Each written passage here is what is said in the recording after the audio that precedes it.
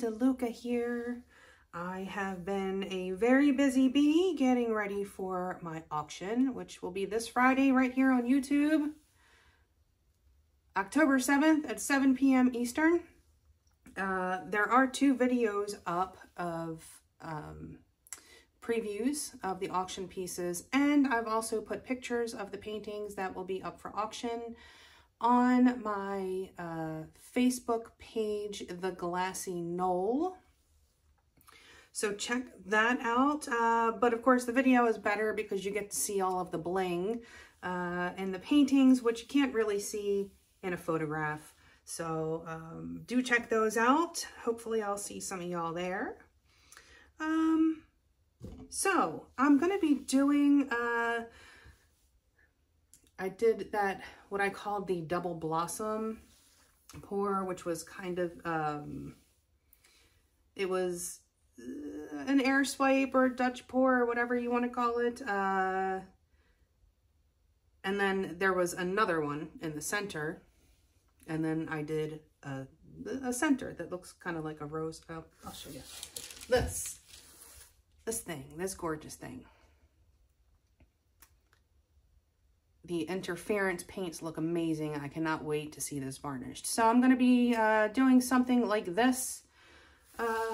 Will it be exactly like that? Probably not. We'll see what happens. I'm going to go with what the paints give me. The colors I am using today, I did my edge in the Prism Pour color.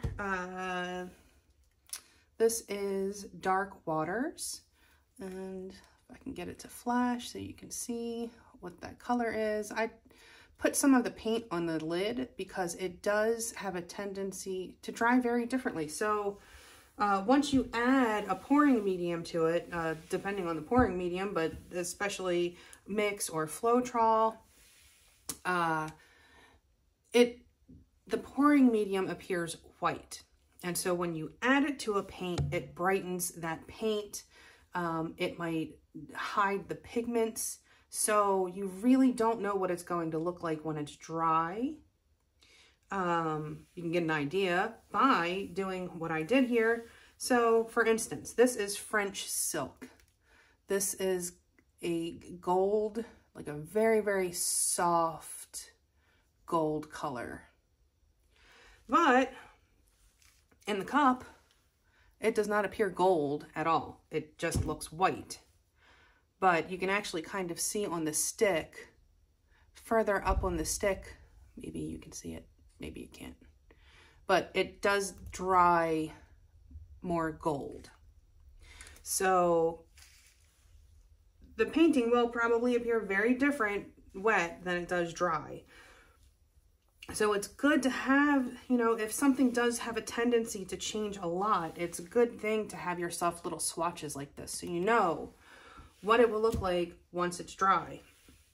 For my background base coat color, I have a mix of Liquitex Basics in Phthalo Blue, Phthalo Green, and just a touch of titanium white to brighten it up a little bit because that would be very, very dark. So I wanted it to have a bit more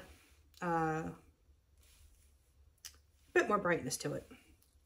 And then I have this Little Piggy in Nightfall, the beautiful purple color. And in Macaw, which is a gorgeous interference, kind of a greenish interference. And again, this is the Prism Pour by ColourArte in Dark Waters and in French Silk. I have mixed these with mixed pouring medium and only mixed pouring medium. If it needed a couple of drops of water, I added that. So the base coat / background color needed some water because that is a much thicker paint. The pigments are just the mix, and the Prism Pours have like 2 drops of water in it. To get yourself some mix pouring medium, email Krista Krista8974@gmail.com. I always have to look because I'm afraid I'm going to transpose those numbers. So Krista8974@gmail.com.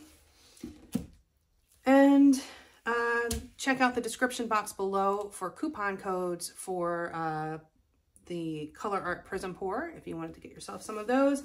And of course, all my other affiliates, DecoArt and Arteza. Bunch of coupon codes and affiliate links in the description box. The consistency that we're working with today is about a 2. Oh, that's going to be dark. It's going to be so hard to see. I don't know that any of the other colors are going to be easier. Is there a way that I can tilt so you can see better? It doesn't appear to be that way. I have got to get this lighting situation figured out. But, so this is about a 2 on my consistency scale, maybe a 1.5. It does make a mound, but it disappears very quickly. You want to make sure that the paint is making a nice thin stream on your stick. Nice even stream. I got a little bit of unevenness in here, so I might need to mix it up a little bit more. I did just add some water to it because it got thickened a bit. The sauce may thicken upon standing, but this is the consistency we're working with. I don't think you're going to be able to see that at all. Before we get started, have you seen the Fluid Art inspiration cards? If you have, you can fast forward about a minute, but if you have not, what we have are 52 cards. There are 42 technique cards, and each technique card has an associated video here on YouTube that gives you all of the information that you need, the exact paint brand, color, consistency, the recipe, and of course the technique, all of the stuff that I can't fit on these cards. This is the picture of the painting in that particular video. This box here contains a tip for that technique, and here at the bottom we have the color palette that was used in that particular painting. These two boxes can be used together as the basis of a 2-color palette, or you can build off of those colors. There are also 8 bonus color palette cards. Each one has 5 color palettes. You can use all of the colors or just some of the colors. Mix and match the bonus color palette cards with the technique cards, and you will have more combinations than you could ever paint in a lifetime. These are available at my website, GinaDeLuca.net, and also at Amazon.com. Okay, the first thing I'm going to do is lay down my base coat. Yes, I know it's weird that I've painted my edges a different color. I'm not worried about it. I'm not mad if that color shows through.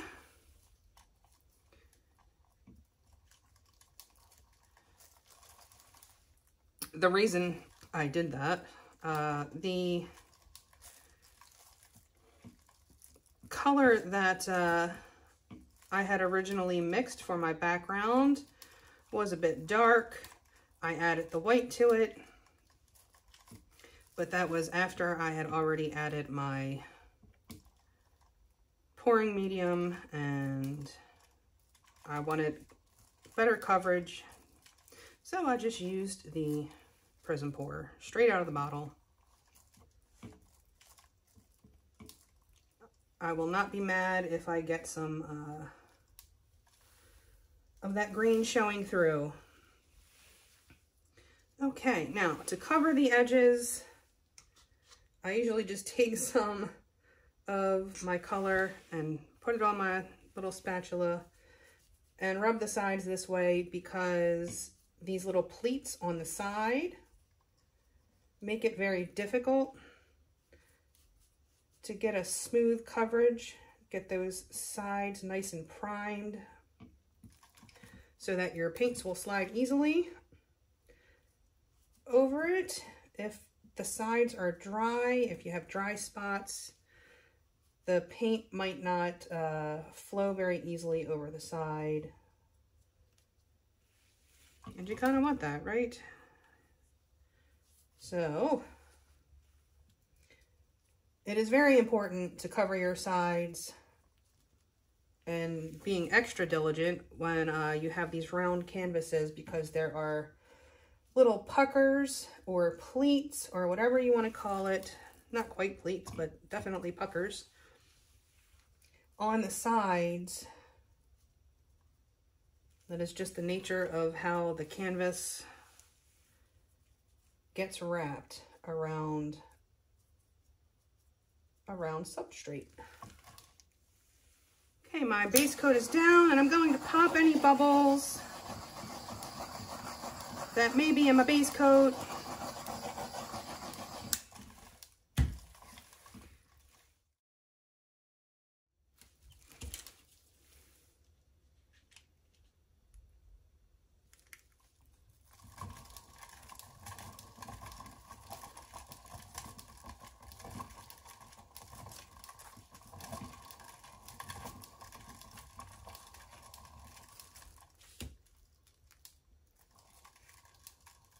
Okay, so I did a round. I did not like what happened, so I just kind of blended it all together. That's the nice thing about using colors that go together. You can just do that and you don't get mud.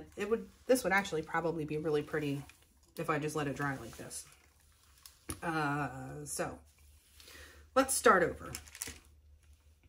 I am going to be using more interference because it was just not enough contrast last time. So,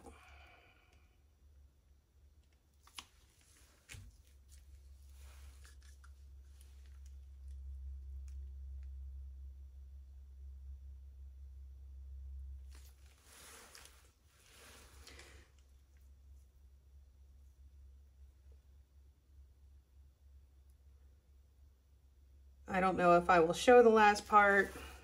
I worked at it for quite some time and did not get what I was looking for. I don't know if I want to make you guys sit through that. It wasn't necessarily educational or fun, so don't know that I want to make you guys sit through that.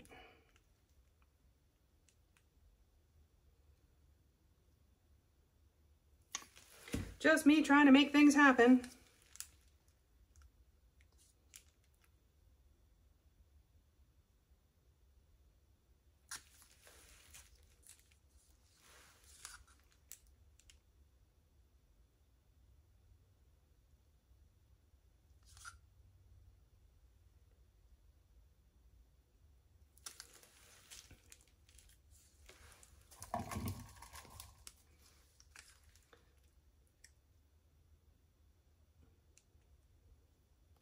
So I was not getting enough contrast before, so I'm just adding some more interference than I did last time.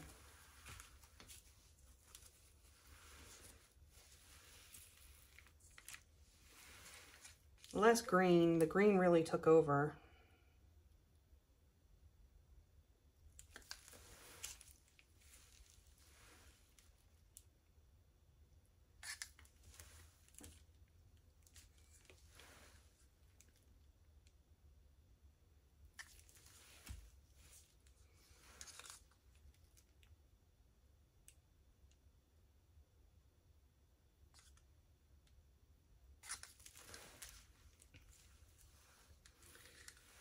Okay.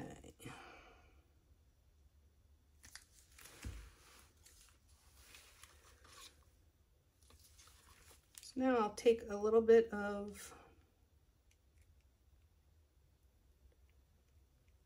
the blue .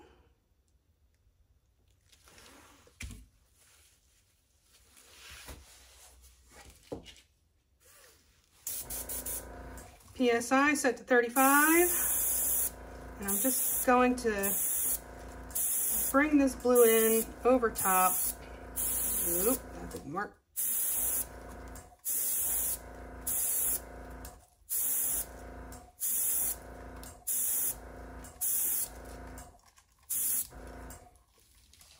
All right, and now I'm going to blow it out.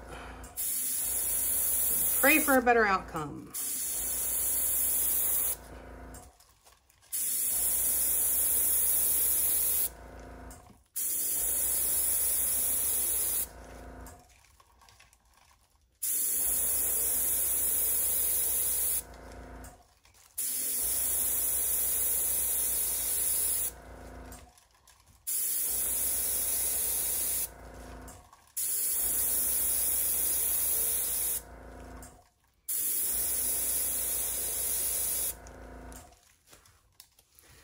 Okay, gonna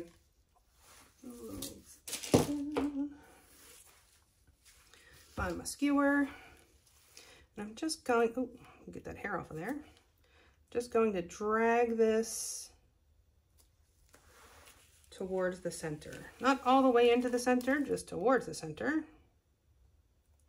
Just to give those petals some definition.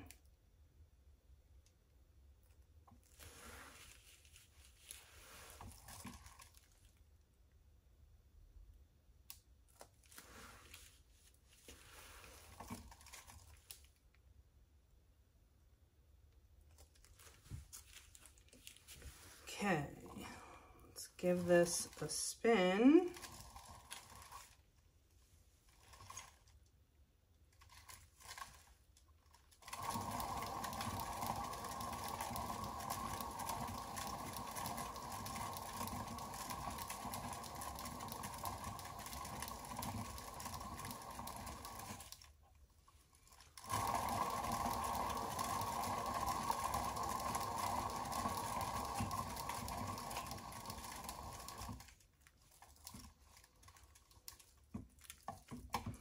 I don't know that I can push it over that any further.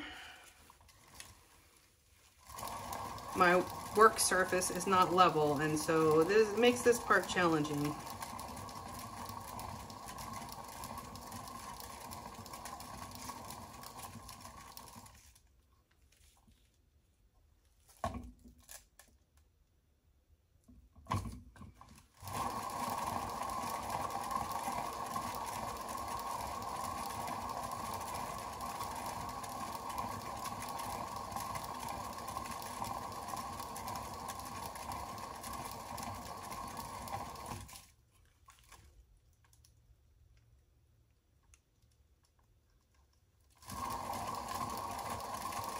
A wee bit more.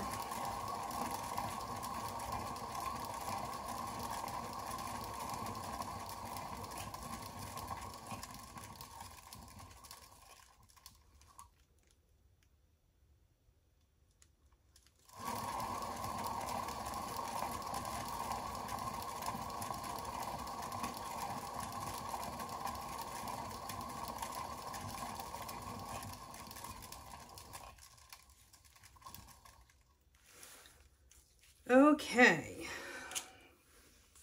now for round two.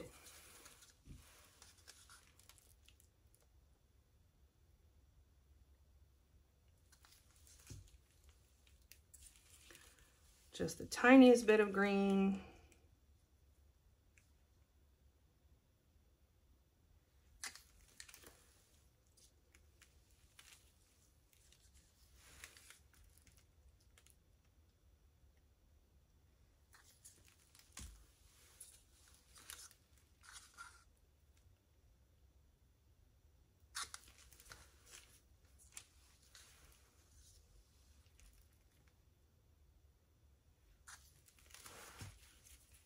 Okay. Actually, do a little dot of purple.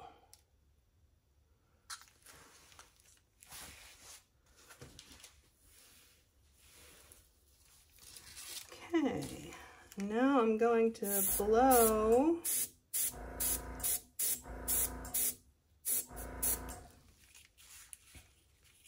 so my petal line is here, so I'm going to blow into that petal line.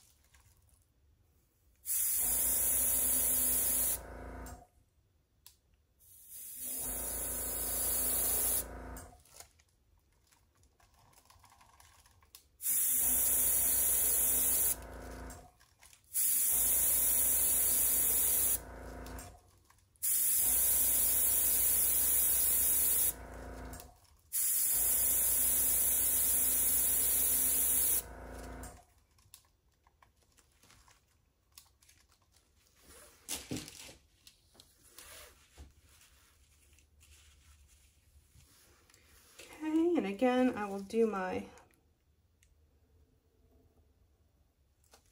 petal lines.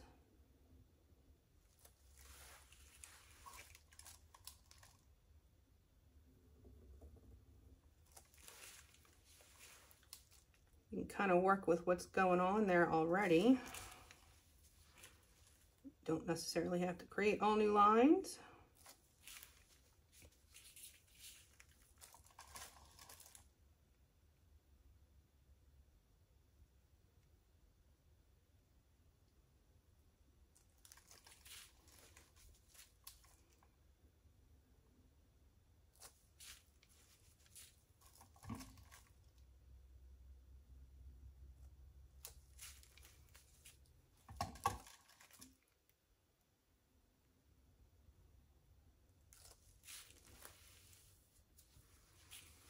Give this a little bit of a spin,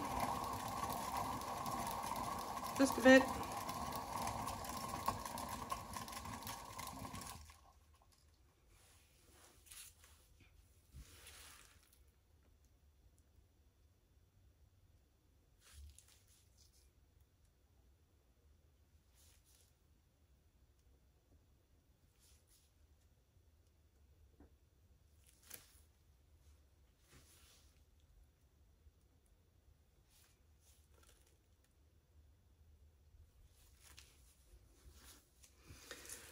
And I will take some of the interference paint and give myself some little stamens.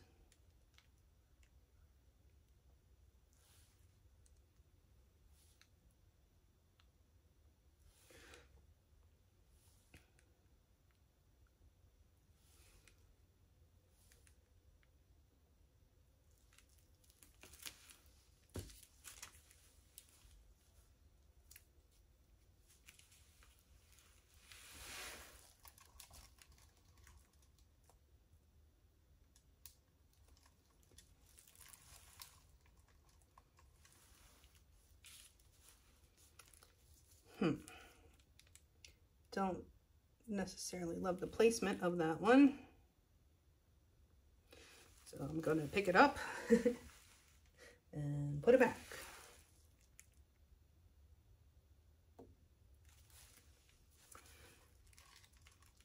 Same with this one. See how easy that is?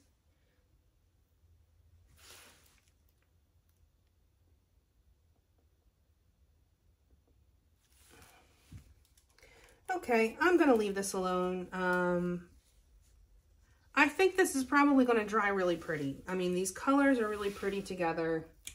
This blue is going to dry darker than what it is. And I don't know. I guess we'll find out. But I'm not... I don't know. We'll see. I'm going to reserve judgment. Unfortunately, you guys aren't going to see it dry today, but I will certainly show it dry in the next video, and possibly during the auction. It should be dry by then, I think.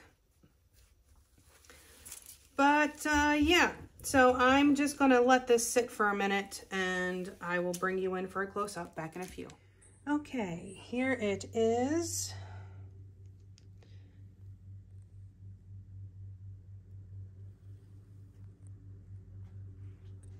Let's see if I can get that shimmer. So originally the background would have had no shimmer, but because I scraped that first one, and it all blended together, it made its own color. Pretty color. So there's some of the phthalo blue-green mix. So that part won't be shimmery. So there will still be areas in there that don't have shimmer that will make the shimmer pop. But this is going to look very different when it dries. So I hope that gets you guys to come back to see how this dries. But it will surely be very pretty because these colors sure do sparkle. And then that's going to be that interference in the center.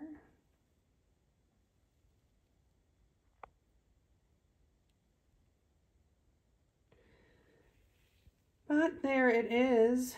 I hope you enjoyed. I hope you learned something. If you did, please do like, share, and subscribe and all that good stuff. Do check out the description box below for links to all of my affiliates. If you want to get yourself some of these goodies, check out the affiliate links and coupon codes down there in the description box. What else is in there? The link to my website, GinaDeLuca.net, where you can find my art and music and fluid art inspiration cards for sale. And also, you will find the link to our Facebook group. Go make some art. Join us there. Post your masterpieces. Ask your questions. Get some inspiration. A good time is had by most. It is the internet after all. So I think that this is going to dry, you know, kind of have that kind of ghostly effect. I think. Maybe. We'll see. Maybe this will be the ghost flower. But stay tuned for the dried results. Come back in the next video. I hope y'all have a beautiful day. Now go make some art.